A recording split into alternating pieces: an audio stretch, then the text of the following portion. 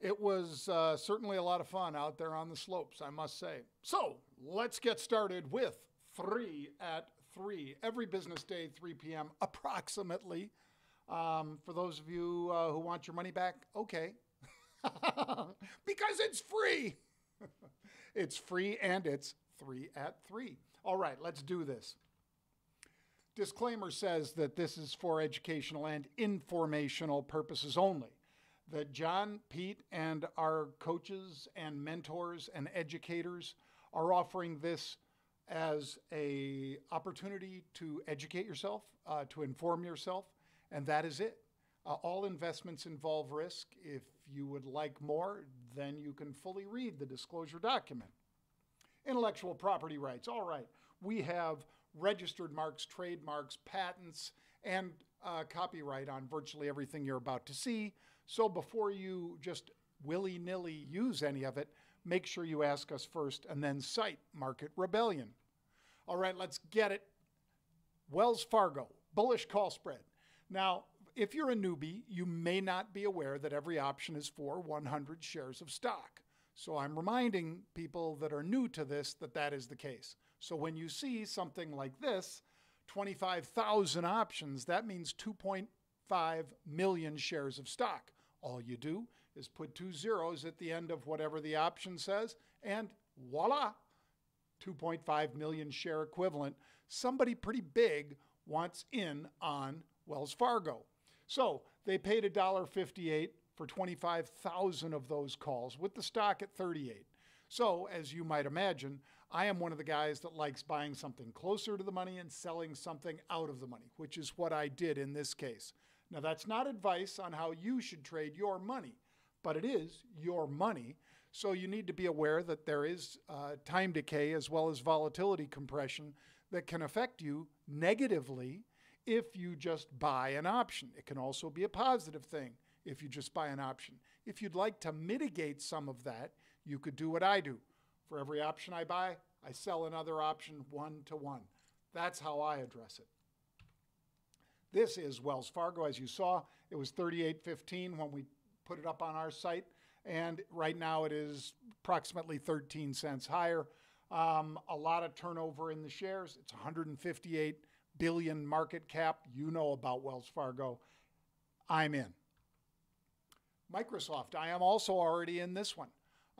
And did I add to it because of this? I did throw on a few more spreads because of this. We saw 15,000. So if you're new to this and you just add 2 zeros to that, that's 1.5 million share equivalent of Microsoft. So just to give you an idea, 1.5 million times $232 is $348 million trade. Now these options aren't for, these are options, not shares, but it controls that much stock. 1.5 million shares of a $232 stock. So you get the idea that whenever you see a lot of options trading, the potential that they have to wag the dog, if you will, is great. So that's why we always cite, well, you know, they bought a bunch of these. They paid 71 cents for them. These options expire not this Friday, not the 26th, but they expire the following Friday, the 5th of March. So these are not regular March expiration options. These are options that expire the 5th of March. So need to be aware of that too. It's not a regular expiration. It is a weekly expiration, but it's a pretty big bet. So for instance, 1.5 million, these are $71 a piece because every option is for 100 shares of stock. So for a little over $1 million, somebody is controlling for less than 2 weeks, about a week and a half, a significantly higher amount of dollars that it would take to own 15,000 shares of a $232 stock. So again, this is what focuses me in. I already own Microsoft. I added to the position, but I did it 1-to-1. I bought the calls that are approximately where the stock was at this time, and sold upside calls against it. As long as I do that 1-to-1, there is no additional margin. Let's take a look at where that stock is. It was 232.62. Now it's 233.79. So you're already up over $1 in the stock, and the options, if you bought at the monies like I did, you're probably already up. If you bought out of the monies, you're probably up a little because it's only moved up a little more than $1. Bang! Let's keep an eye on it. Third and final of our 3 at 3 is XLF. So you saw that I opened up with Wells Fargo, WFC. That's part of the XLF, the financial spider. It is at 33.59 as of this writing. And look at that, 75,000. So this is a diverse portfolio of financial stocks. Everything from Berkshire Hathaway, JP Morgan, and of course, Wells Fargo. So 75,000 of these is 7.5 million share equivalent. That's something you want to pay attention to. Again, it's a very big trade. They paid about $1 for each option. So $1, 75,000, which is 7.5 million, is $75 million. I mean, this is a big trade, folks. 7.5 million on that. Bang, just getting another fill. So I like to be aware of big money going into, chasing into, or exiting. Frequently we see puts as well, but the 3 examples I'm giving you today are calls, and 2 of which are in the financial sector. All right, so let's take a look. 33.53, it was 33.59. So in other words, it's 6 cents cheaper right now than it was just minutes ago before we went on air. Bang. You got questions? We've got answers. Thank you for sending those questions in. I'm sorry I couldn't do them from the slopes, but we're going to do it right now. At Jon Najarian or at 3@3_UOA. Bang. FCX CLF. So Lil Investments, and the handle there is LILN, no I, like investments. Instead, it's Lil N Investments. Says or asks, how do you see material plays Freeport and Cliffs, short-term to mid-term? Short-term, it's been quite a run already. Long-term or mid-term, it's going higher. Both of them going higher, I believe. And I am in both these trades. I am in and long Freeport, which is FCX, and I am in and long Cliffs, CLF. Let's talk about covered calls. All right, this was asked by CWIL BZ88. What's the best way to manage a covered call that is gapped up way above your strike in the after hours? Expiration.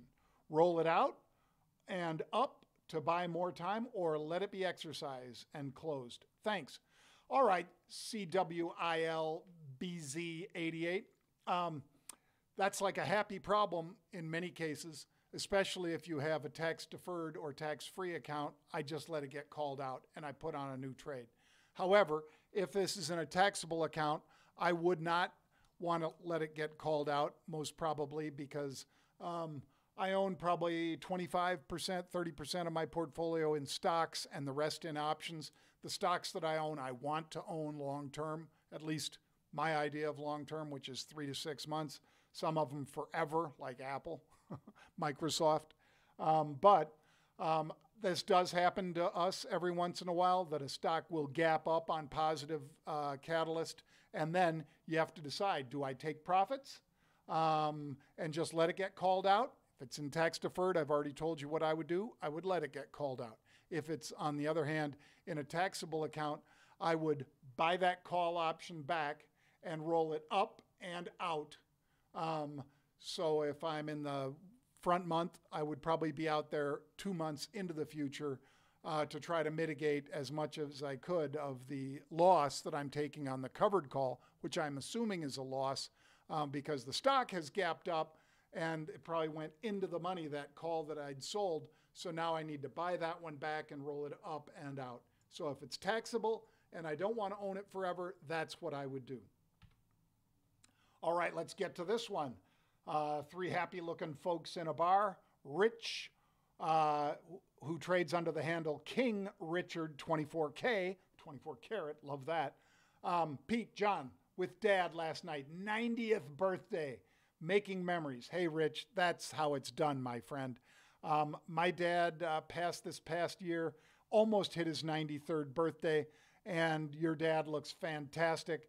I wish him many more wonderful birthdays with you both, and nothing better than celebrating birthdays with friends and good times with friends. So congratulations, Rich. I'm happy for you, my friend. Enjoy. And today, coming up at 4 o'clock Eastern, 3 o'clock Central, is the one and only AJ Monty and the one and only my brother Pete Najarian.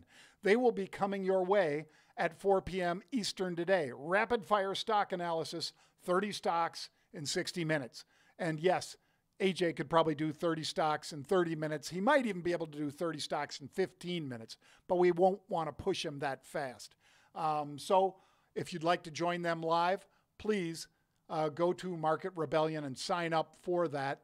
30 stocks in 60 minutes with my brother Pete and AJ.